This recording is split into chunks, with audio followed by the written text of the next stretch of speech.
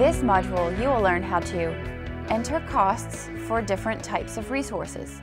So I just received the contract from the container company, and I'm going to have access to 2 containers, so how would I account for that? All right, so you wouldn't put in here, in that particular case, container 1 and container 2. You just don't need to. What you can do here is you have container, and then you could come over here and put in 200%. Now, in that contract, what was the cost for that? $20 a day. So in the standard rate, let's put in $20.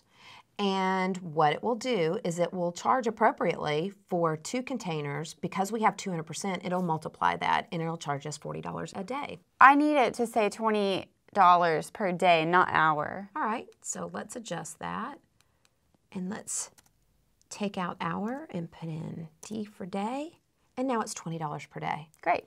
Once again, you can use M for minutes, D for day, and H for hours. And then you could put in annual as well if it's an annual rate, like for a salary and that kind of thing.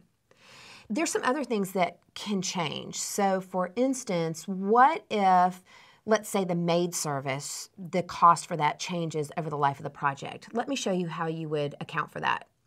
So if I go into maid service and come to the cost tab, right now, let's say that their standard rate is $40 a day. Now we have $40 a day. And let's say that they're going to do a rate increase. So let's go ahead and put in the effective date of that rate increase, which is December 15th, 2016, and press enter. Notice that it put this $40 in there because that's what was above. So let's go in here and let's change this to 50/day. There you go. Now, one cool thing you can do here is, let's say that they come to you and say, we're going to do a 10% increase. You can put in 10% in there, and it will take what's in the standard rate above and add 10% to it, which is kind of a neat little feature. It's pretty convenient. Now that we have this in here, let's go ahead and choose OK. And what's really neat about this is you don't have to keep up with when they're going to charge you more. The software will let you know, hey, they're going to charge $50 after that December 16th versus the $40. Basically, as you receive your contracts in, what you'll want to do is go in and put the rates in here. So for the waste dumping fee, let's go ahead and put $150 in here.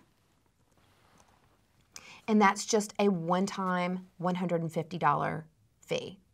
As you can see, it is pretty easy to go in and add standard cost, even overtime and that kind of thing, as well as special circumstances that may occur. You can go in and add those for each individual resource.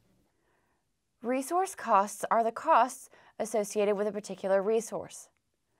Resource costs can be defined for standard rates, overtime rates, and per-use costs.